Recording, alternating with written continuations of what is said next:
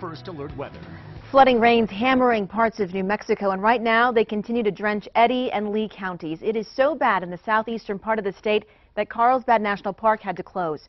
Just look at this picture sent in by a local user of Beecher Road near the town of La Luz, flooding because of overflowing arroyos.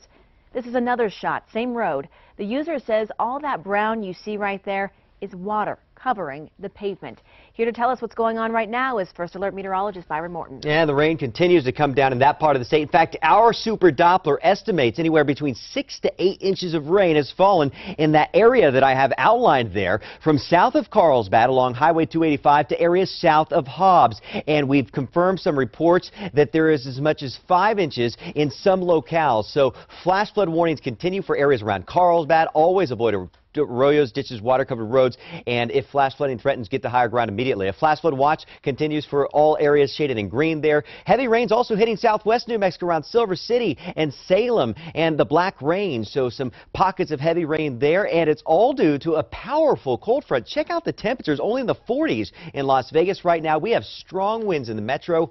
Coming up, I'll let you know how long that rain will last in the southeast and how long these winds and chilly temperatures will stick around. It's going to be the coldest night we've seen since May. All coming up in just a bit. Okay, thanks, Byron. We'll see.